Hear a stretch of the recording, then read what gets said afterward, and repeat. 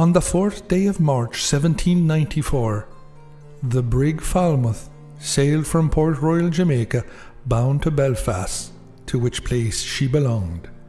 At the time she sailed, Captain William Corran, master of the brig, was sentenced to be executed at Halifax, Nova Scotia, on July 21st, for the most barbarous, inhumane and bloody murder of Mr. Joseph Porter, a passenger on board said brig, by hewing him into pieces with a remarkably large and heavy cutlass. I'm Ratcliffe, and this is Confessions of the Hangman. Here is a tale which seems pulled from a Hollywood film and a mystery with no motive. Captain Corran, who so inhumanely murdered Mr. Joseph Porter on board the brig Falmouth on her passage to Belfast, and was afterwards carried into Halifax, was brought to trial there by a court of admiralty, which met and found him guilty, and was accordingly executed on the beach at Point Pleasant. Nothing materially happened on the voyage until two of his hands, Boyd and Carroll, were taken sick and died apparently of a violent fever, the one immediately after the other. During their illness, the captain monitored their situation and looked at them down the hatchway. After the death of these men, there appeared an apparent difference in the conduct of the captain, which showed himself in particular instances of harsh treatment towards one or other of the crew, whom he charged with the intention to poison him and run away with his vessel. Very soon after the death, they spoke to an American schooner, the master of which Captain Corran had before been acquainted with, and who, on hearing that he'd lost two of his men, offered to supply him with two more. Captain Corran thanked the American for his friendship, but told him he would endeavour to do with the hands he had. This circumstance appeared strange to the crew, as the loss of the men had rendered them but weak-handed. On the 2nd of May, he took from the mate a quadrant, which he had given to him soon after their sailing, and likewise took from him his books of navigation, taking it into his own hands the entire navigation of the vessel. Now Mr. Porter, the passenger, was in an extreme ill state of health. He was so feeble as to be confined to his bed, which was in the starboard stateroom. In this situation he lay till the 24th of May, when the mate, being in the larboard stateroom, and the captain and Mr. Porter's servant in the other cabin, the mate heard Captain Corran in warm language abusing Mr. Porter, swearing that he should not stay any longer in that stateroom, and ordering his black servant to go immediately and bring his master into the cabin.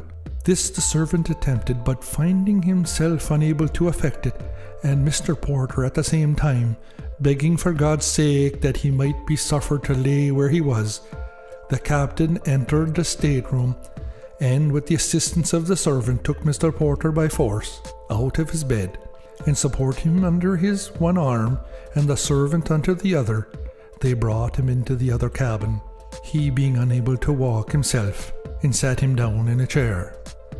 The captain then ordered the servant to bring out his master's bed and make it up in the cabin upon two chests belonging to Mr. Porter.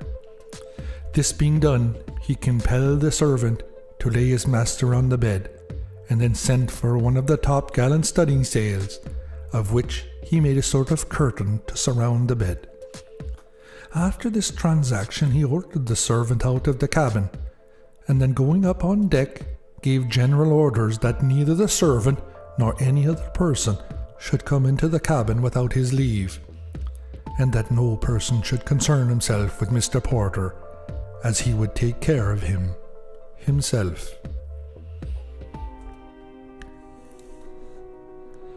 On the night of the 26th of May, about midnight, the captain sent for the cabin boy. The boy came to him, and the captain ordered him to fetch a candle. After he had brought it, he demanded of the boy where he had been, The boy replied it was his watch below. He then ordered him to strip off his jacket, and after which he bid him go to the locker and bring the cat o' nine tails. The boy went to the locker, and he told the captain he could not find it. He threatened to strike the boy with his cutlass if he did not find it immediately. The boy, not being able to find it again, he accordingly struck him with the flat of the cutlass, after which he took a pair of handcuffs out of the drawer of the cabin, and he put it upon the boy's hands. He then put a pistol to his breast and threatened to shoot him. After some time, the boy took the first opportunity to make his escape out of the cabin, and as he ran across the deck, he desired the men at the helm, if the captain inquired for him, to tell him that he jumped overboard.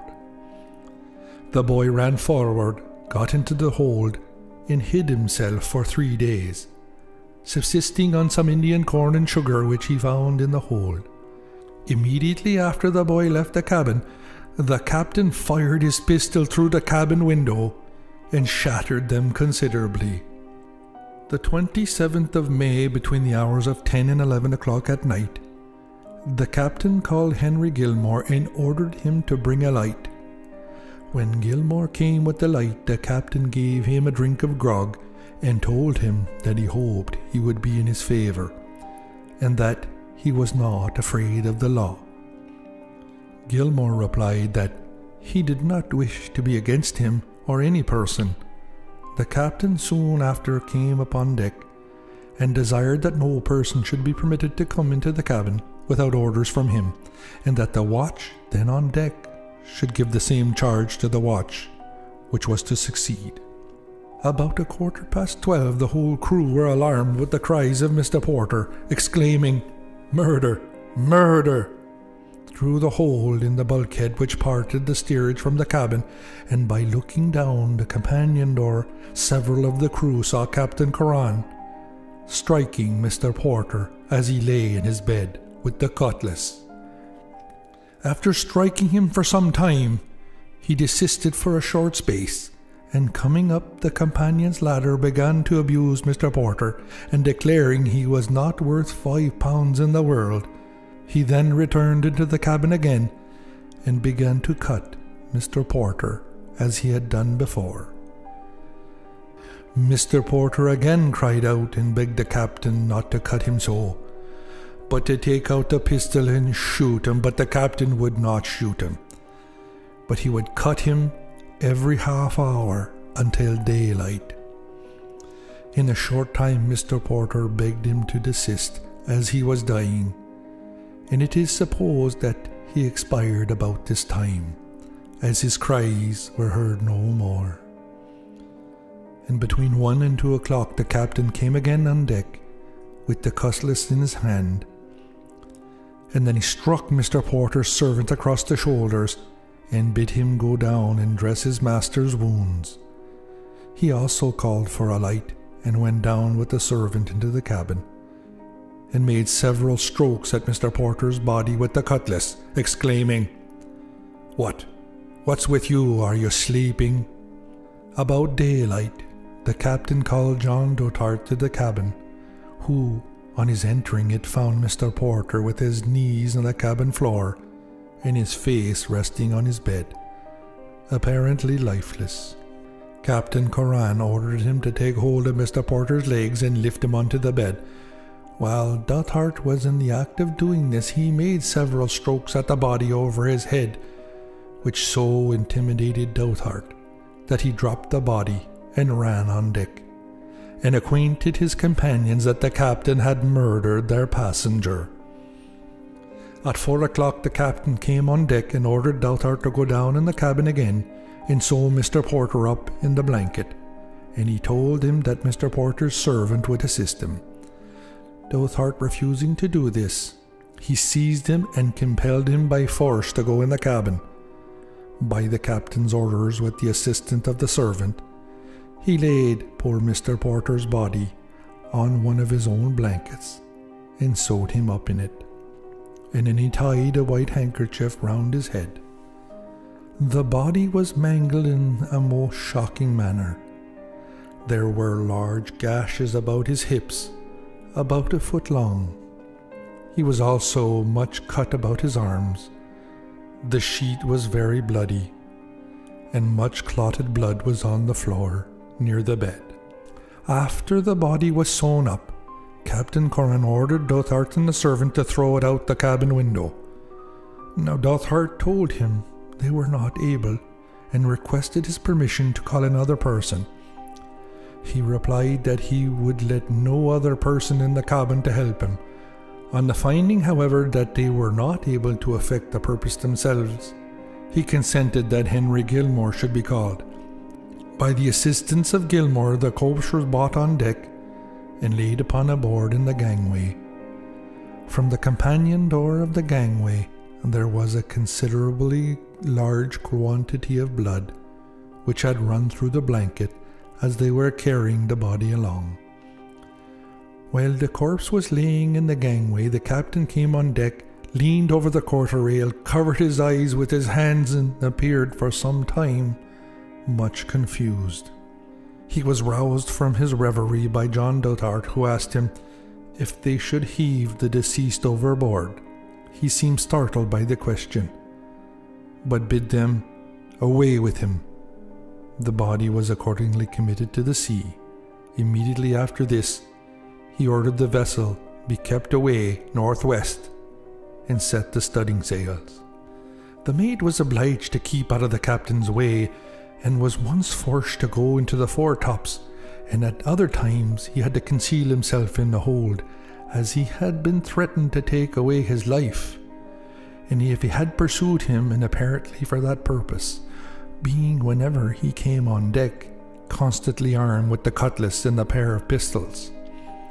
Now on the 29th of May, the captain sent several messages to the mate, desiring him to come on deck, and declaring that he should not hurt him.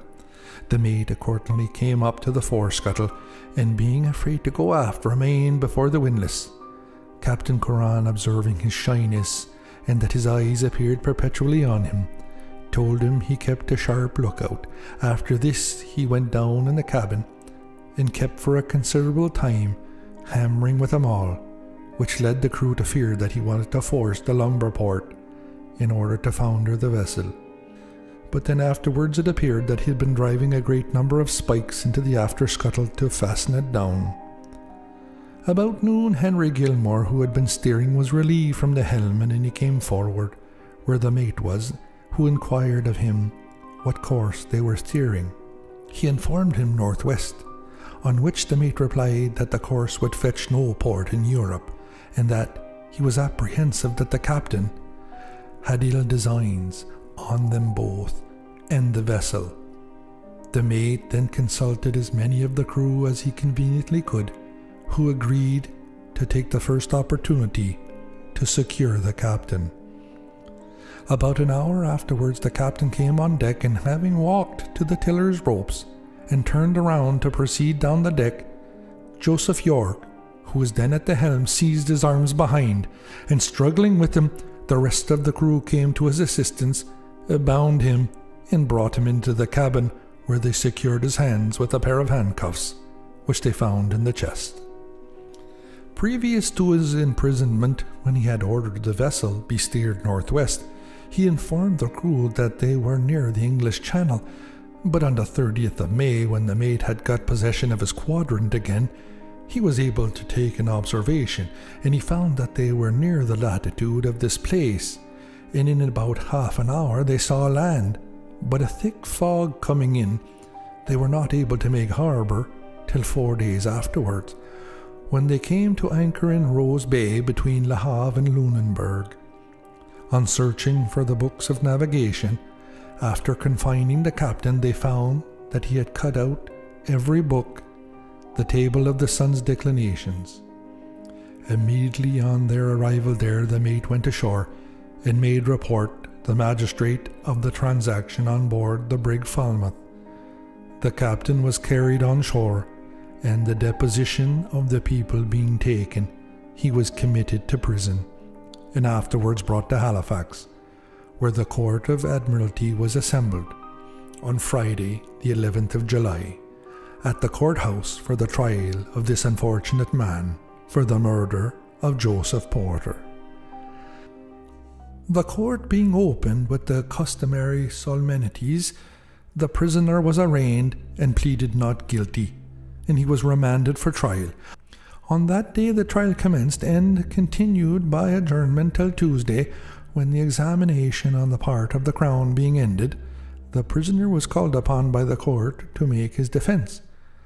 But declining to offer anything in his defence, he was again recommitted, and the court adjourned at 9 o'clock. On the Tuesday the court again assembled, and the prisoner having nothing to say in his defence, the court was ordered to be cleared. After a short period, the court was again opened, and the prisoner brought to the bar, when His Excellency Governor Wentworth, the President of the court, addressed the prisoner, and declared that the court have deliberately considered all the evidence which had been submitted to them, and unanimously of the opinion that he was guilty of the murder of Joseph Porter. His Excellency then demanded of the prisoner if he had anything to say why sentence of death should not be pronounced upon him.